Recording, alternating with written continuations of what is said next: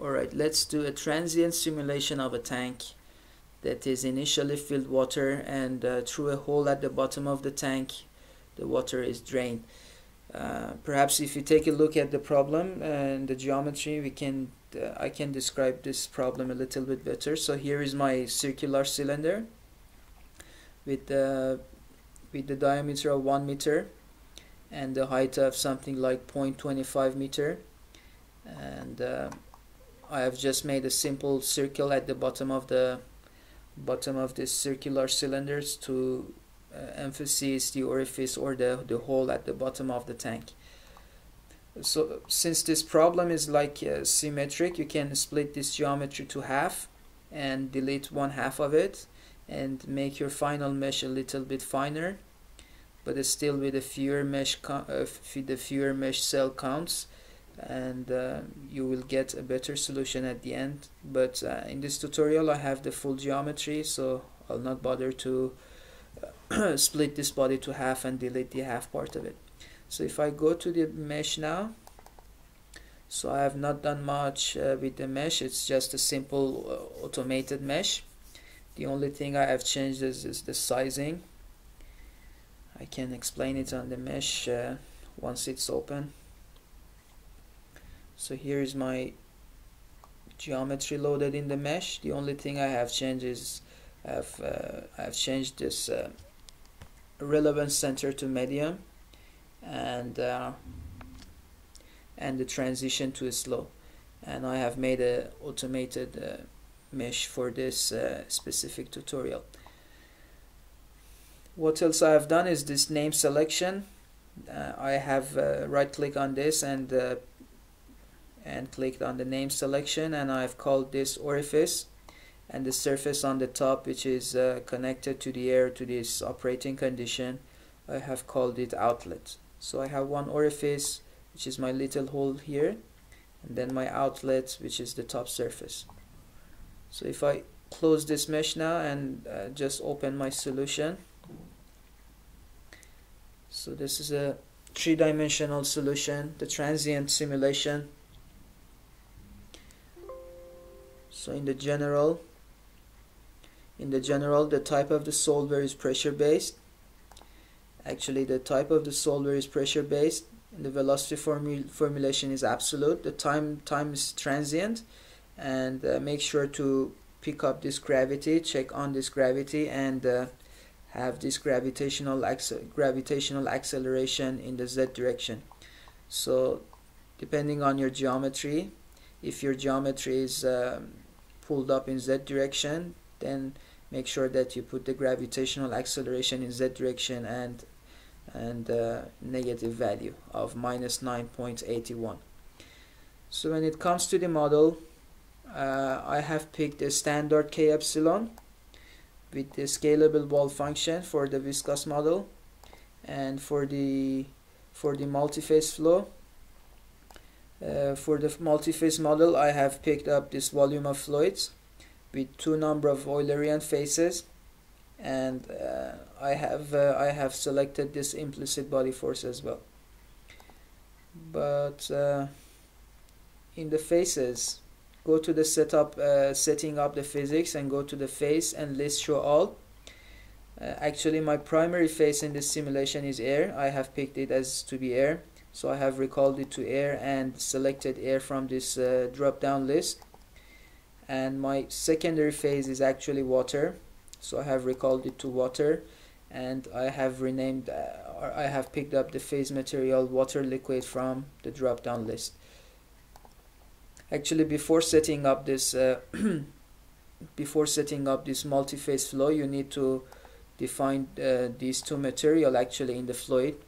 So the default air material, I have had it already, but for the water liquid, you just go to this Fluent database and look for the water liquid, which is almost at the bottom of this list.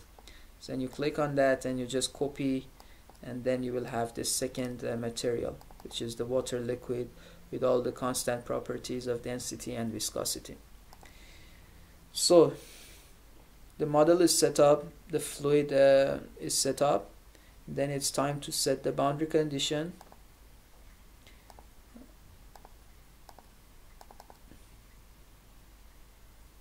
I'll just click on the cell zoom conditions to make sure that everything is fine. Seems like it's fine. So I'll just go to boundary condition. The orifice, which is my little hole at the outlet, is I'll double click on that.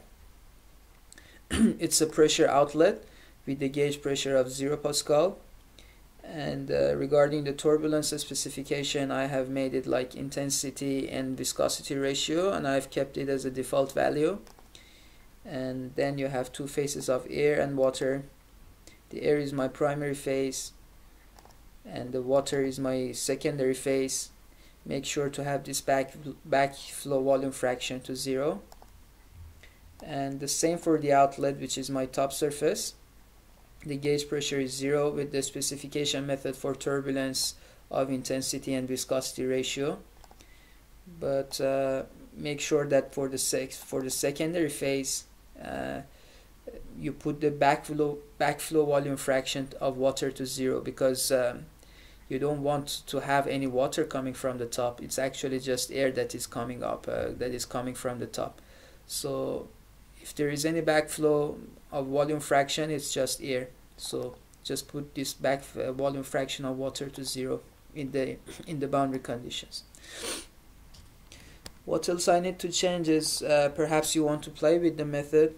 Now before doing that, in the boundary condition, click on the operating conditions. So the operating pressure is at 1 bar, and you have already selected the gravity with the gravitational acceleration specified in Z direction, but make sure to check on this specified operating density, and our operating density is the density of the air here in the simulation. This is an important parameters that you need to turn it on. So press on OK, go to method.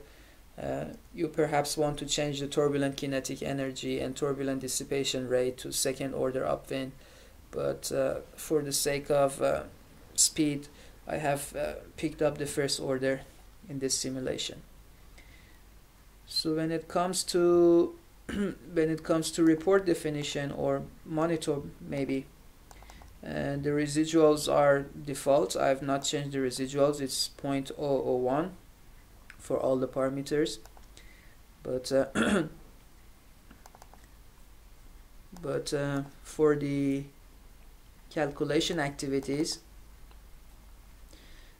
I'm auto-saving the results every time step. So I'm auto-saving every time step, and I just pick one.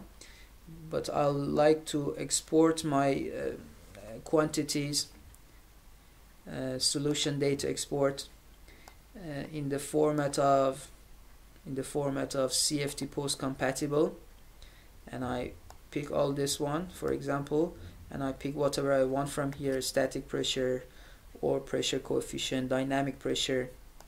But the thing that is very important here is this volume fraction of water. We would like to have it exported in the final results in the CFD-post. So make sure to select this one and press OK. I have already done that, so I'm exporting some special variables here, like absolute pressure, velocity magnitude, and this volume fraction as well.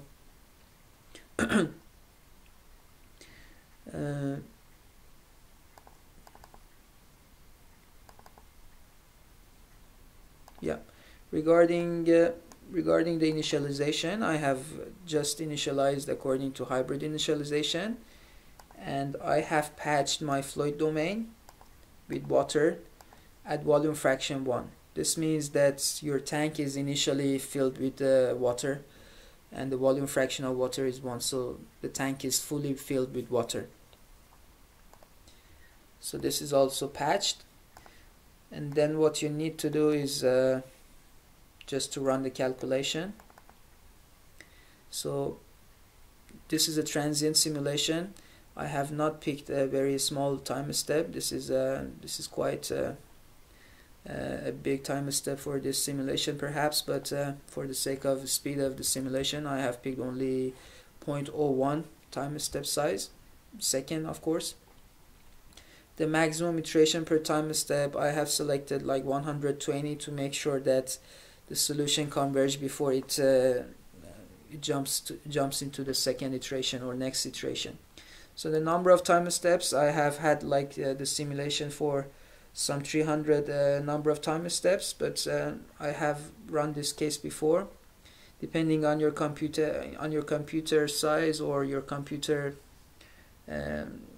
specification, this simulation may take some hours, like a few hours. I can show you how far I have gone in the simulation. So you see I have simulated this problem something like 12,000 iterations.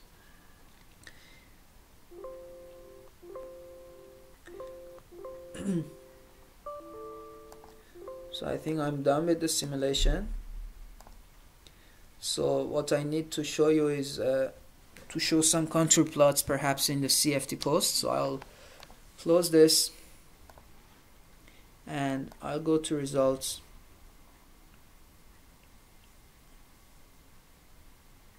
And I open the CFD-post. So you see here I have already created a plane, and I have the contour plots of water volume fraction at the end of the simulation. So to create the plane, I think you know how to do it. You go to location and press on plane, press OK, and either you can have it on YZ plane or XZ plane. It doesn't matter much, but I can make a plane in XZ plane, for example, and my Y is 0. It's just in the middle of the plane. So if I press apply, so you see you have another plane on the XZ plane. And then what I can do is to make a contour plot on my second plane. The location is plane 2, and the variable that I would like to show is the water volume fraction, and the number of contours perhaps 20. Now I press apply. Make sure that you deselect plane 2 here, because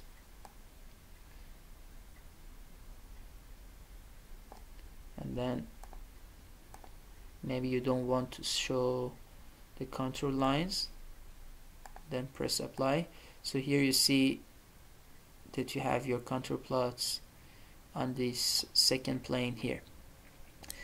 To make an animation is simple. Go to this tab on the top. It's called Time Step Selector, and you see that you have run your simulation for some 410 time steps, and the time that you have simulated this simulation is for 4.1 seconds. So to insert this time value here, it's also very simple. Go to this text, press OK, and then when it comes to the text string, embed auto annotation, and the type that you need to select is this time value here. And once you click on that, the time value will be showing here. So to make an animation, go to time step selector, press on this animate time steps, and then you just save the movie in the format that you like, either in MPEG or AV or whatever you like, and then just press on this button and the video will be saved. So I have already done that. Maybe I can show you the video animation here. So here is my drainage video, starting from time 0, that you see the tank is fully filled with water, and after something like 2 seconds my tank is emptied half, and then after 4 seconds the tank is fully emptied and kind of fully emptied, and you see this